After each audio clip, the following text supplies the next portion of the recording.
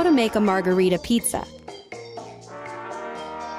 The Margherita pizza bears the colors of Italy's flag: red tomato sauce, white mozzarella cheese, and green basil.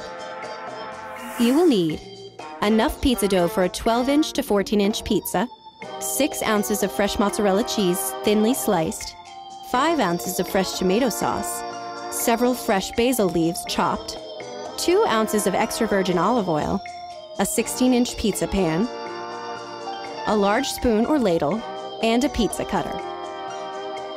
Step 1. Preheat the oven to 500 degrees Fahrenheit. Step 2. Oil the pizza pan with 1 ounce of olive oil. Save the other ounce for later. Step 3. Place the pizza dough on the center of the pan and prod, push, and stretch it with your fingers and the heels of your hands into a 14-inch circle about a 1/4 inch thick. If you don't have time to make the dough, you can buy it from your local pizzeria. Step 4. Ladle the tomato sauce onto the center of the dough and spread it evenly outward in circular motions with the back of the spoon or ladle. Be sure to leave a 1/2-inch border of dough uncovered at the edges.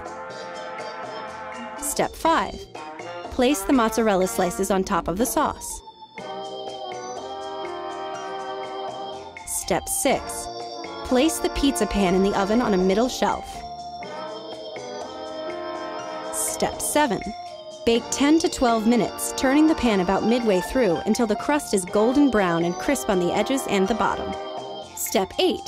Remove the pizza pan from the oven and place on a flat, heat-resistant surface, like a large cutting board. Step 9. Sprinkle the basil over the pizza. Then drizzle on the remaining olive oil. Step 10. Slice into even pieces using a pizza cutter and serve. Did you know?